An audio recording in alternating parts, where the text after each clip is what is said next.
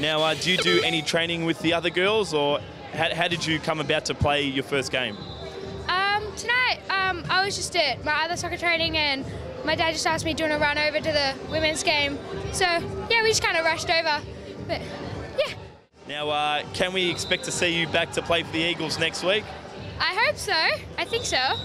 Well, Molly, with a 3-goal performance like that, I hope we do get to see more of you. Congratulations on a great performance and good luck next week. Okay, thank you.